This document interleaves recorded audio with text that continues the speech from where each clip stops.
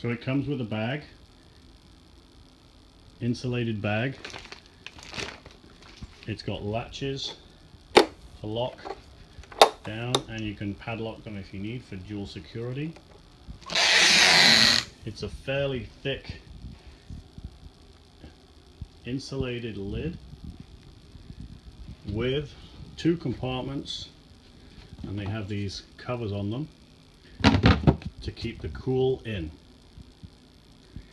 This is a small combination.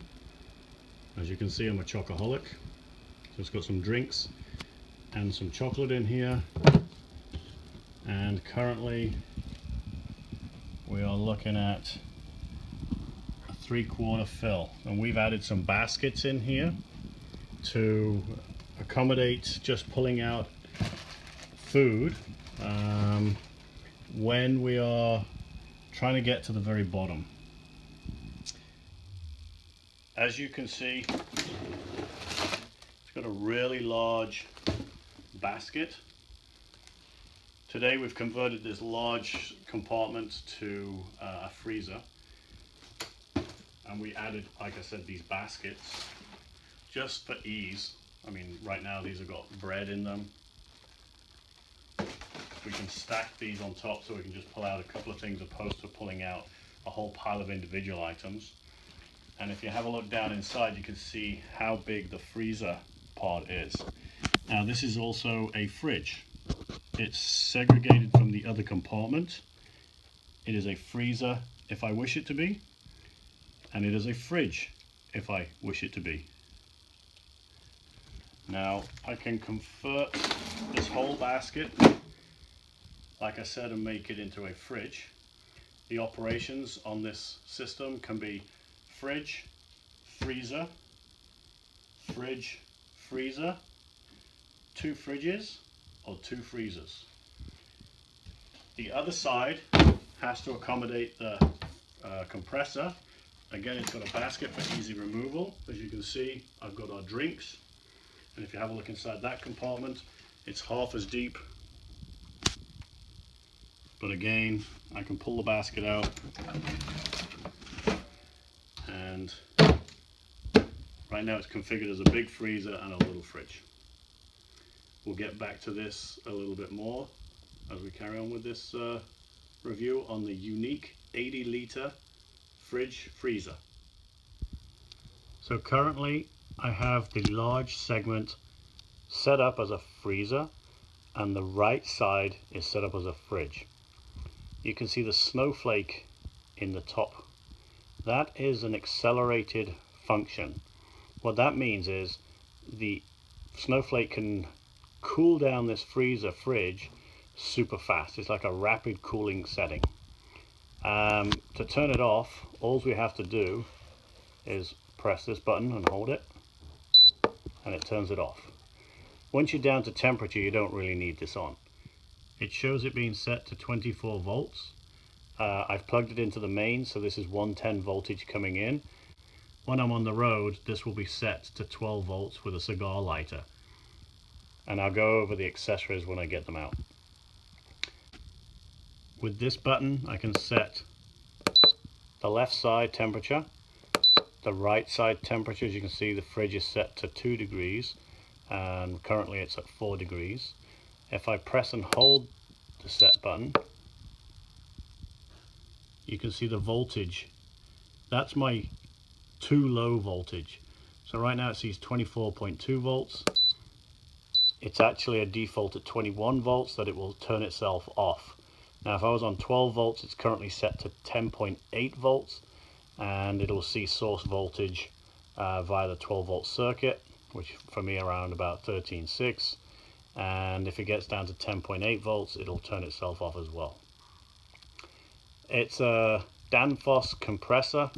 It's a Danfoss compressor, which means that it is highly reputable, so they say. I don't really know much about them. It does have a tilt warning on it of 30 degrees, and I've used it once for a weekend trip, and it worked fantastically. We're going to try it out for 2 weeks purely on 2 12-volt batteries, And from there, we're going to work on solar panel, 200 watts in the sun, and we're going to see if this lasts for 14 to 16 days, which is our vacation. We do not have any electricity up there. It's just purely on what we can regenerate from the sun traveling through our batteries. It draws apparently 2.7 amps when it's running. It is cyclic, so this is going to be way better than what we had with our two coolers. The two electric coolers pulled 8 amps between them, and the math on that was about 2.5 days for my 474 ampere hour batteries that I had. This is going to be running completely on 242 ampere hours, with hopefully between 9 and 12 amps being regenerated back into the batteries from the sun. 2.7 amps extends, that's full. If I was to run that for 24 hours, that means that I would get around about 6.5 days. So that's huge savings for us. But again, with solar adding to that, that just means that it's infinite currently. Again, 2.7 amps is cyclic. So I worked on about 18 hours of runtime with this compressor, which to me is extending my time even further out. So it's greater than 9 days, which I'm really impressed with. I haven't tested the amps when it's actually down to temperature and it's been running. So that's going to be interesting to look at. Right now, you can hear the fan running. And it's not super loud. So it's all set up. It's been running for about 16 hours, purely on the batteries. Running -7 and -1. -7 being the large compartment, which is now a freezer. And it's just been running for a small period of time to -1 in the fridge, albeit I've set the fridge to +1. Contents of the fridge.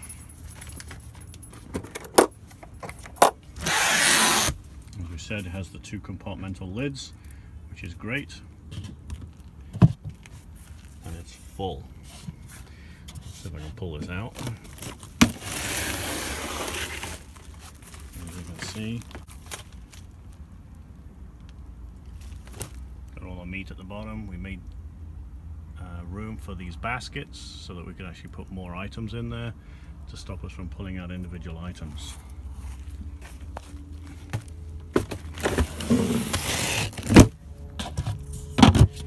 And then the fridge has got the drinks in it. So again, smaller fridge. Everything is lovely and cold. And, the reason why there's not much in this fridge is because we did bring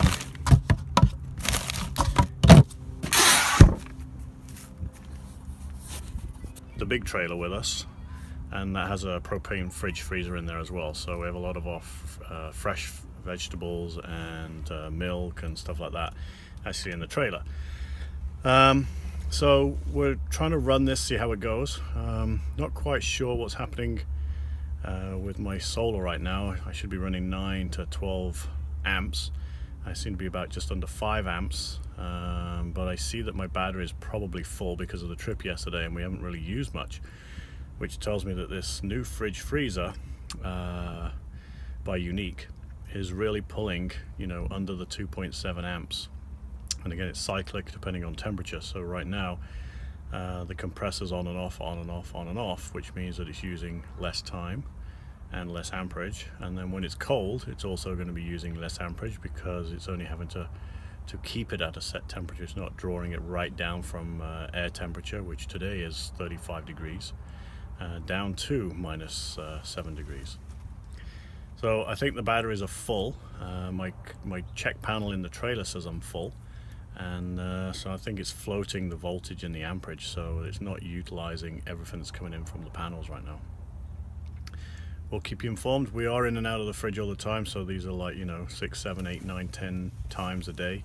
It's not leave it as it is for a week, once a day opening, and we'll let you know how it goes, and we'll let you know how the batteries go. It's a big fridge freezer for sure, 80 liters. And seems to be working reasonably well so far, and I can't complain. So, unique 80-litre cooler, day 2.5. Batteries have not been dead yet. Solar panels have been working. I slowly figured out what was going on with my panels. Batteries in the trailer still alive, full, and the cooler's still working. Tonight's another test to see. I had this issue with the power. Kept telling me on a flat battery, or the battery was dying. But then when you went into the interior of it, it actually said that my battery was set to default 10.8 volts on the compressor side when it pulls the load. So I lowered it right down to 10 volts because I know the batteries that I've got on board are strong enough to deal with it. We've been opening and closing it, filling it up with drinks, shall we say, and they're staying cold. We have switched the large compartment over from a freezer to a fridge, and the small compartment from a fridge to a freezer. Apparently. Awesome bottle of wine by Dirty Laundry. Anyways, enjoy it. Pick it up locally in the Okanagan. Don't normally do the alcohol thing, but we're on vacation. So the nice thing is she does have, and she being Sandra, has 4 bottles of wine standing upright in that main compartment. I've probably got about 8 cans of drink, whether it's pop or beer, in there, and we have food in there as well. Like I said, we switched it over to a fridge, set the temperature to 0 because sort of +2 wasn't really cutting it, and we learned by a mistake when it comes to a freezer that the freezer compartment, when we set off, I'd set it to -2, but when we loaded it, Sandra was saying it's not really working. It was warm-ish, and the products that we had inside were starting to thaw. Then I realized, being an idiot that I am, we reset it then to -10, and now everything's been perfectly frozen and cold. It's awesome. So there are good parts about this review so far. I'm not saying they're all good, because we had so many issues at the very beginning, of which you've already heard about during my rant. But again, we're going to give the benefit of the doubt with this product, and we're going to keep going. We're here for 2 weeks. It's going to be a long-winded video, but we are impressed with what it's doing so far. So I'm just going to show you my battery panel and what the trailer's battery level is after a very dull day, and then I'm going to give you a panoramic view of where we are stationed, and from there we'll go through the solar array, back down to the MPPT controller and the voltage there, and then down to the unique cooler. So my battery level is at 2/3, and that's on a dull day today. And we're going to go now and have a look at, and we've done nothing untoward when it comes to saving power. We've still used this regular power, and it's been, like I said, a very dull day today, no sun. I've probably been kicking about 2 amps back into the batteries. So this is our campsite.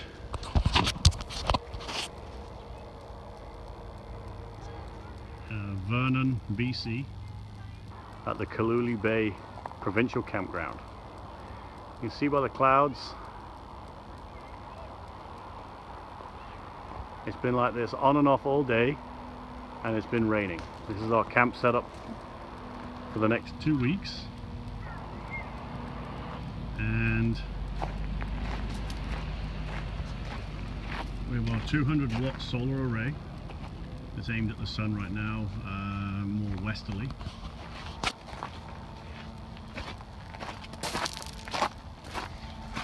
The MPPT controller, and right now, I don't know if you can see that properly, it says it's snoozing, it hasn't seen much light. The batteries, according to this, are 12.4 volts. And then we go through to the unique cooler, and we have a look at what we're doing here. The fan is turning, so the compressor is running, and we're at 12.2 volts. The batteries have not been bleeping last night. So what I did is I think I said earlier, I may be repeating myself because this video is probably going to go on for the next 2 weeks, on and off. We've been going in and out of this cooler regularly. It's not one of those let's try it once a day. We're just using it as a complete household fridge. Like I said, this is a test run. It's designed more for the off-road trailer.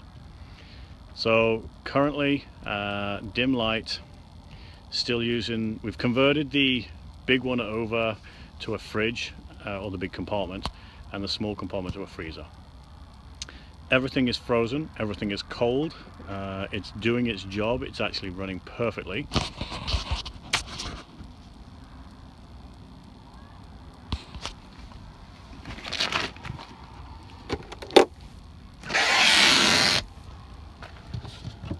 We've added a big ice block that was thawed out, and today we bought 4 of these dollar store or $1.50 reusable small ones, and these only got put in earlier today, so they're not frozen.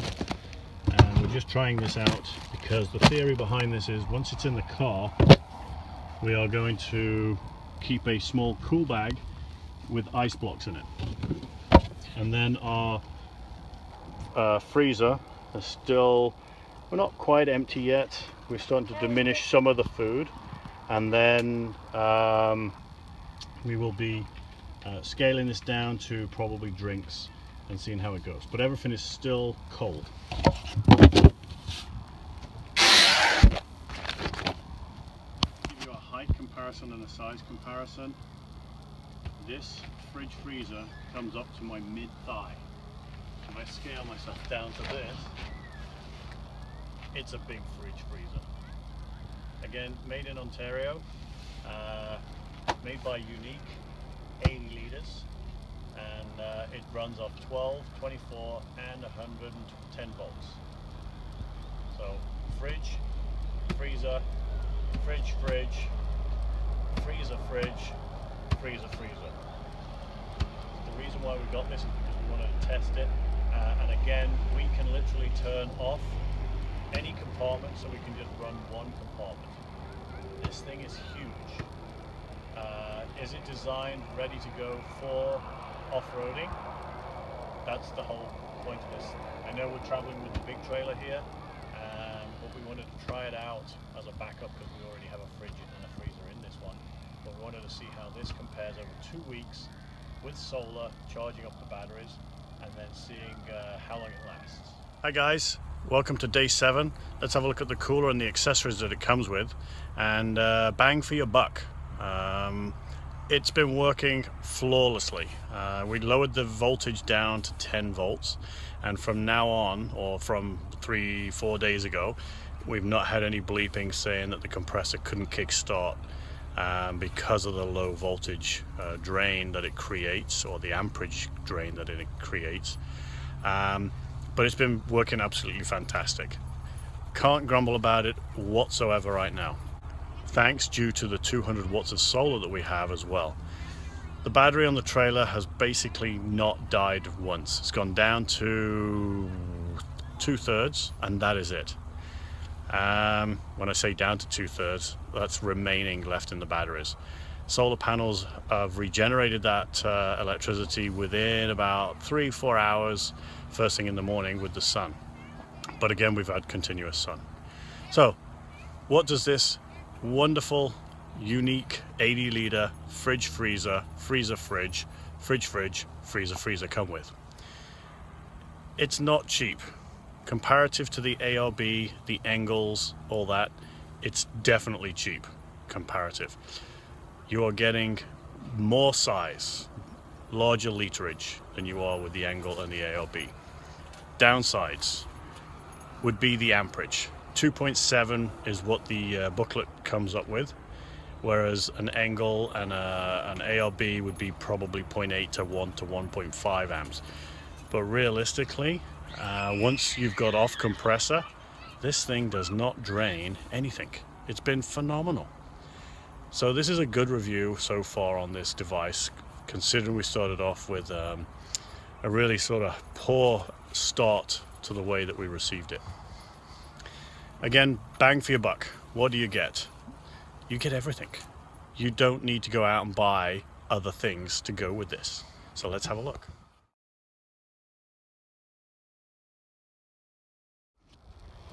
It comes with this cover. Zip off top. You can take it out. We have never taken it out of this bag yet. It has its own feet underneath of the cooler, and it comes with feet on the bag underneath.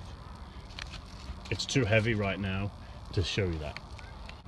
Lockable clasps. Stainless steel screws and hardware.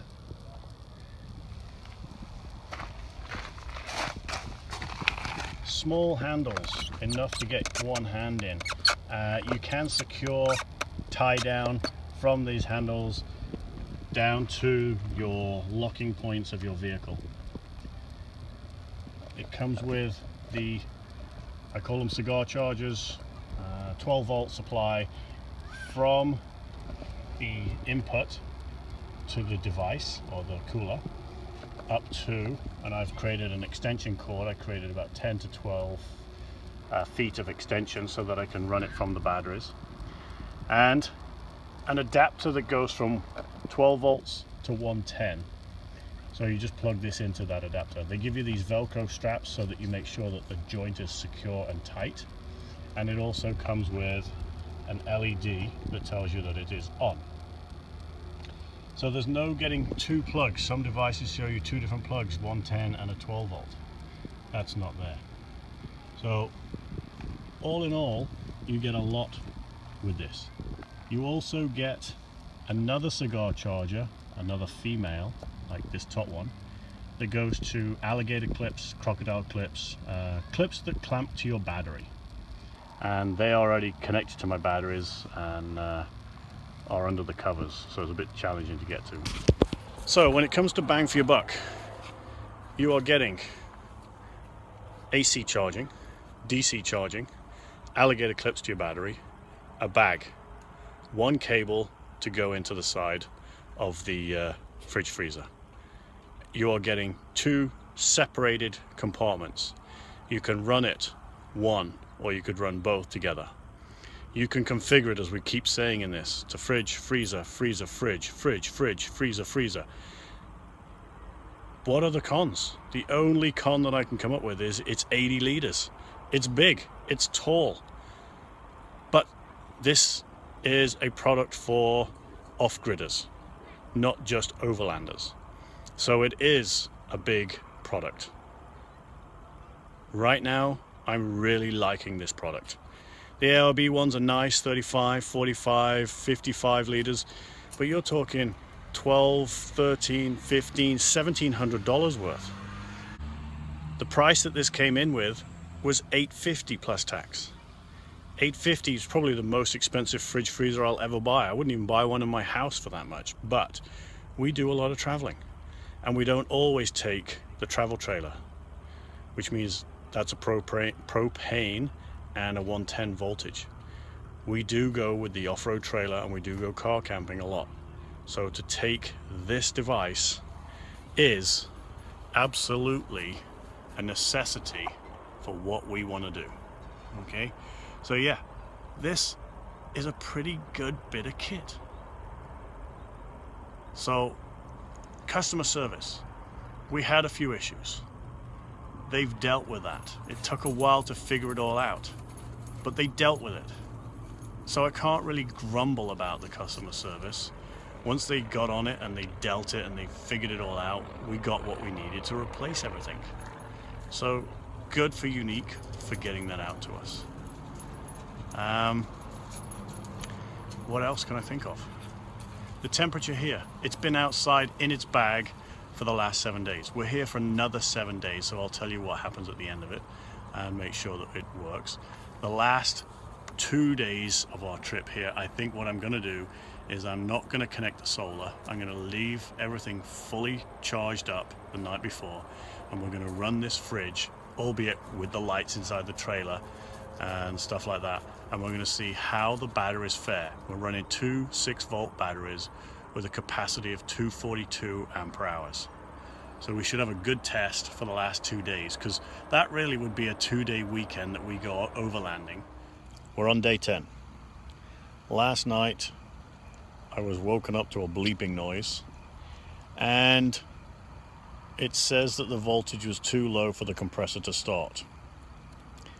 I was like, So I pulled the plug, turned it off, woke up this morning, had the solar panels regenerate what they can, and plugged the rack in, and she ran fine. What I think is happening is we have chipped away at the battery capacity over 10 days. The solar panels are working good. We're banging out, 8 to 9 amps, but it's not solid. We're not putting it in, 8 hours a day. So I couldn't tell you exactly how many 8 amps we're putting in over hours, but obviously it was enough now to lower the capacity in the battery that, like last night when I woke up around 2 a.m. hearing this bleeping, I had a look at the display on the fridge, and when it was trying to cycle, it went below the 10 volts. I've been looking at the input to the batteries from the solar controller, and it's varying between 11.7 and 14 volts. But again, today has been cloudy for the afternoon. Yesterday was cloudy in the morning, so we're not getting the full sunshine we were in the first 7 days. Let me show you the voltages. Albeit today right now I've run the car to act like a generator to throw more voltage and amperage back into the battery and then see where we go. That is the voltage currently with the compressor running that the fridge is seeing. So let's have a look at the input that I'm seeing via the solar controller, even though the car is running and acting like a generator. Ignore the fact that it says it's sleeping, but you can see there it is actually 13 volts. 0 amps because the solar is not working because the sun has gone in and it's super cloudy. So the batteries are seeing, the solar controller is seeing 13 volts. I did the math on these batteries, and they should have lasted about 3.5 days with a 242 ampere hour capacity. We're now into day 10. So is it working? The solar array is working, but we have been chipping away at our capacity within the battery. I don't know if I'm going to have enough charge in the batteries without, if I was at home, I'd put a battery charger on them, fully charge the batteries, and then do a full test, which I'm going to do when I get home with the off-road trailer. And I'm going to have 474 ampere hours of battery capacity because I'll put my 4 6-volt batteries in circuit. And then what we'll do is we'll measure it, and we'll leave the fridge running at home for 2 or 3 days. We'll open and close, open and close, open and close, but there'll be no connection to solar. And we're going to see if we can get through 3 days. Now the math on that, it says is 7.5 days. That's using 24 hours of continual use at 2.7 amps. Don't forget, this is cyclic. It's been a good test so far. I'm not dismissing it. The fridge is working well. Everything's cold, even though I turned it off at about 2 a.m. and switched it on again at around 10 a.m. Everything was still frozen. Everything was still cold. Nothing thawed out. The seals are good. The foam insulation in the walls, the ceiling, and the floor are obviously working really well.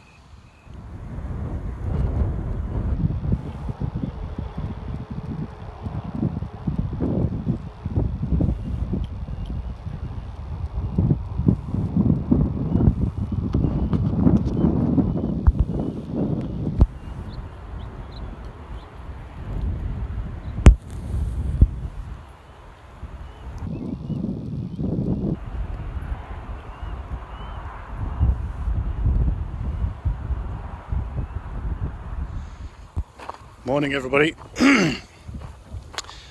The morning of day 14 with our solar array test with our off-grid 80-litre fridge freezer.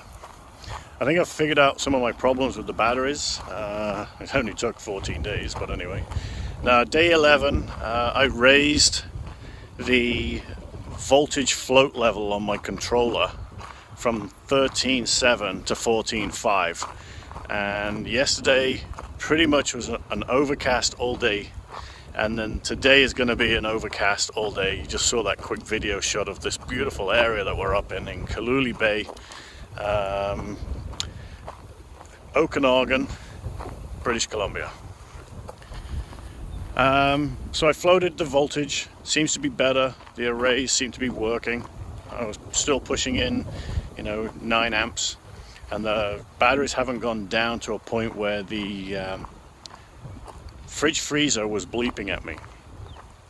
So now part's the test, where we're going to have a couple of days of overcast. I'm going to leave the array connected just to see if it does anything. I'm expecting it to sleep most of the day because of the cloud, and then we'll see if the batteries regenerate. If they don't regenerate from anything from the solar array, that means that we're living off of what capacity is inside of those batteries, and we'll see how long the fridge freezer will last without bleeping. Now, we're here for another 2 days. This is a 16-day vacation. We're not sure if we're staying for the full 16 due to the weather. Like I said, it's going to rain. It rained pretty much most of the evening yesterday, all night. It's dry this morning, but it's overcast. So we're going to take what we can. It's a long vacation for us, and we're going to enjoy it. So we'll feed it back on what we get with the fridge freezer. We transferred the fridge freezer component to both compartments being 2 fridges now, as we've eaten through most of our frozen product. This will adjust how much electricity it uses as well, because it's not going to be cycling down to -9 to keep everything frozen. So both fridges are set to -1, hopefully keep everything around that, +2 to 0, and we'll see where it goes. I mean, if I'm going off-roading, overlanding, taking the fridge freezer with us, the highly likeliness of them both being set to fridges is quite high, because we're only going to be going away between 2 and 3 days. So again, we'll see. That will adjust what's going on with the consumption of our ampere hours. So day 16. Pretty overcast day yesterday. Last night I turned the panels off so we could pack up, and fridge lasted. No more issues with the fridge so far. The next big test, and I'll carry that on, is going to be 4 6-volt batteries with our off-road trailer. We're going to use that for about 3 days. I'm going to open and close the fridge freezer, set it all up, and we're going to see how that does comparative to having a solar recharge all day for 16 days. Yesterday we were kicking in about 2 to 2.5 amps, so we were getting a trickle charge in comparative to the compressor kicking in at about 2.7 amps. Never had a problem all night, or the last, day 14. We had that one hiccup. 15 was good, and 16 right through to just. It's back in the car now with the remote temperature check in the front cigar lighter.